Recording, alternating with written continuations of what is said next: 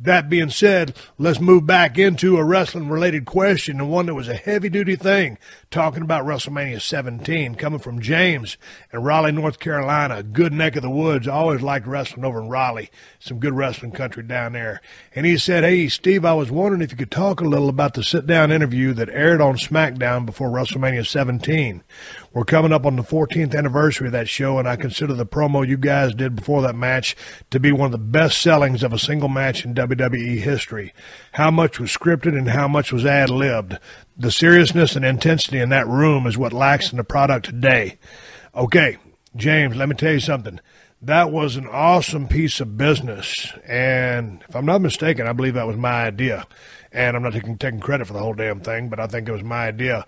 And there was nothing scripted about it. Now, Jim Ross probably had a couple of questions written down, but, man, as a moderator, no one can ask questions as good as Jim Ross can.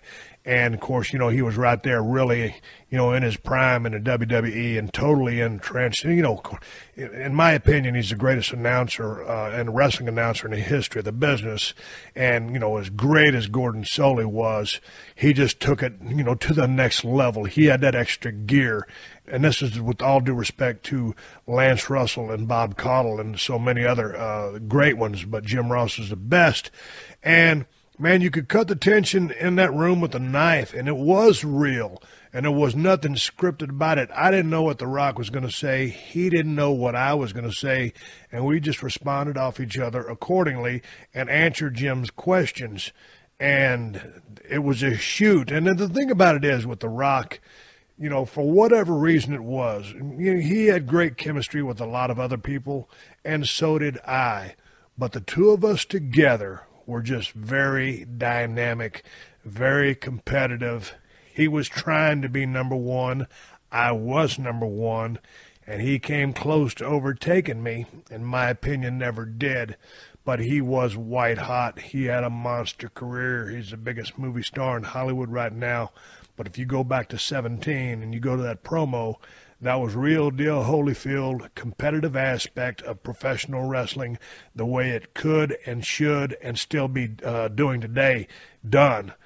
And that's all I can say about that. It was real all the way. And if you go back to the interview that I did with CM Punk on the 2K14 video game release, and that was moderated once again by my old buddy, Jumpin' Jim Ross. And you could cut the tension in that room with a knife because, I mean, you know, me and Punk were taking care of each other, but that was a real deal, man. We're trying to sell video games for 2K14, but also that fantasy matchup between Stone Cold and CM Punk. And, you know, CM Punk's got a hell of a presence, and he's got a hell of a damn promo. And same thing with me, sitting there in my leg brace, just had an ACL and a PCL put in my left knee. Man, those pieces of business are fun. And that's the way I want to see pro wrestling presented, because people always want to believe, and I want to believe. And when I'm doing it, I'm living it, and I'm believing it. So to answer your question, man, wasn't no script. It was two cats in there who were in their prime, knew their place, knew what they were there to do, and that was sell tickets. Same thing with me and Punk on the 2K14 thing. You know, we were all there to do business, and so was Jim Ross, the way he presented the questions and went accordingly back and forth to each guy in the serious tone in which he asked the questions, man. So real deal Holyfield, that's how you sell tickets. That's how you get people to believe in you and your brand and your product. Hey, Steve, I want to say how much I enjoy your show and look forward to listening to it each week. You and Kristen are a great double act, and your antics always make me smile. My question relates to your in-ring rivalry with The Rock, specifically leading up to WrestleMania 17. The two of you cut a joint backstage interview with Jim Ross on SmackDown in the run-up. I think it's one of the best and most original segments I've seen in the 25 years I've been watching wrestling. You've spoken of your respect for The Rock, but was there any animosity during that period? Your intensity and shoot style really gives the impression there is more going on between you both than it being just cutting a promo for the belt. Thanks again for the award-winning podcast. Who knew I'd learn so much about turtles from Stone Cold? Tony in Scotland. Well, I tell you what, Tony, that's a real good question. And, man, if I am mistaken, and I I think that segment was my idea because I always liked those old school promos when the guys would be right next to each other, talking about, doing battle and getting ready to fight for the belt. And yeah, you're not going to fight right then and there because it's almost like being at a press conference. You got to do the work to promote the fight. And this is pro wrestling, and I've always believed in shoot aspect of presentation of the product. And so when you look at the talent involved, myself, who was on fire, Rock was on fire. And yes, of course, I have tremendous respect for The Rock. I always have. At that point, I thought I'd kind of flatline just a cunt hair. And during this build, that when we did the video package with the Limp Bizkit song "My Way," people still consider that to be, if not one of the best build-ups to a major pay-per-view in history. And because it was such a good piece of music and the way it was edited and the storyline that we were telling. But you got to throw into the fact that when Jim Ross, conducts an interview like he did, man, he was the man in the middle asking the questions with respect and a shoot presentation. So, man, it was a total work. Man, Rock respects me as much as I do him, and we always brought out the best in each other.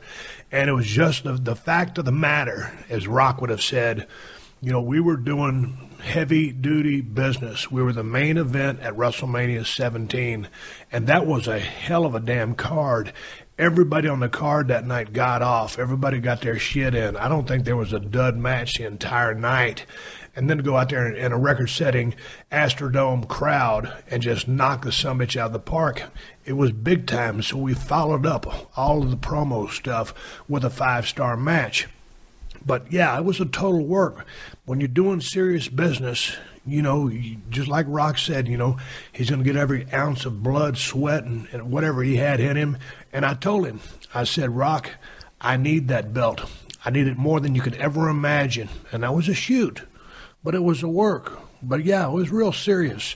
When we did that piece of business, we just shook hands, and then we went our separate ways.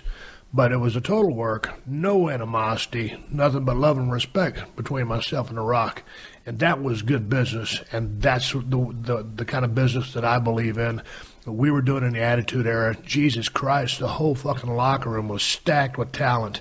And it goes back into that mid-'80s stuff, which I always speak of so fondly with, Mid-South Power Pro, NWA, World-Class Championship Wrestling before they went on the decline. Serious business. Serious business draws money. So does emotions. So do storylines. And so do gold titles. That was a work. But we conducted it just like a goddamn shoot. No animosity. Next question.